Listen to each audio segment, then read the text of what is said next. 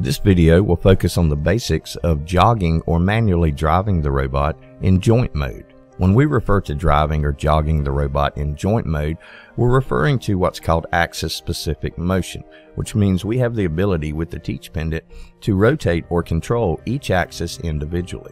This may sound like it gives a greater freedom of control, and to a degree it does, but it can make programming lengthy programs extremely difficult using only this mode.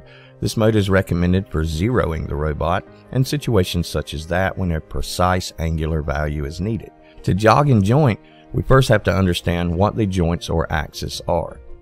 The bottom of the robot's base, the part that mounts to the floor or to the wall or ceiling or on the conveyor depending on the situation, is called the base frame. This part here that goes around this link arm, this is called the rotating column. The rotating column joins the base frame here to form axis 1. The long part of the arm here is called the link arm. The link arm joins the rotating column here to form axis 2, which gives forward and back motion of the link arm. The part here, the large part here, is called the arm. The arm joins the link arm to form axis 3 or joint 3 here. And the purpose of this axis is to move the wrist. Axis 4 through 6 are called the wrist of the robot, to move the wrist up or down relative to the robot's axis 3. The wrist is a single unit, axis 4, a rotational axis which twists the wrist either clockwise or counterclockwise.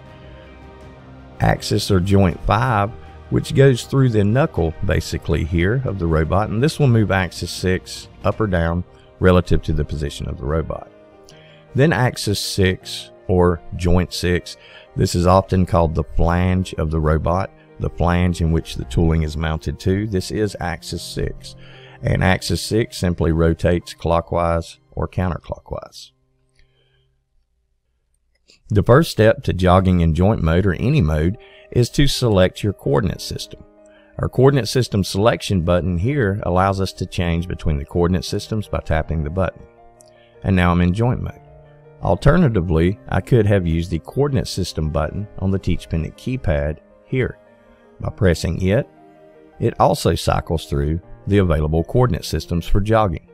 In this case, I've chosen joint. To be able to move the robot, I must ensure that run is enabled and motors are enabled. So A plus motors on to enable the motors. Now we're able to jog the robot. If I rotate axis 1, it's simply going to rotate the arm clockwise or counterclockwise, as we can see here. Axis 2 will move the link arm forward or back. Notice how the entire robot moves with it. Nothing else is moving. It's being moved by that axis. So this makes it difficult for tool positioning and things such as that. Axis 2. Axis 3, where the arm joins the link arm. It moves the wrist up and down. It's a rotational motion, but it's basically up and down with the wrist, as we can see here. Axis 4 is the seam here, where the wrist joins the arm. And when I rotate axis 4, it simply rotates the wrist either in a positive or negative direction. Axis 5 simply moves axis 6 up or down relative to the robot's 0 position, as we can see here. Axis 6 rotates the tooling.